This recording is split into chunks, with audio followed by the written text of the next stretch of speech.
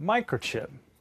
A microchip is basically a collection of anywhere from a few hundred to tens of billions of transistors in a very small package. In order to discuss what a microchip can do, we need to go into what a transistor does. There are two basic functions for transistors.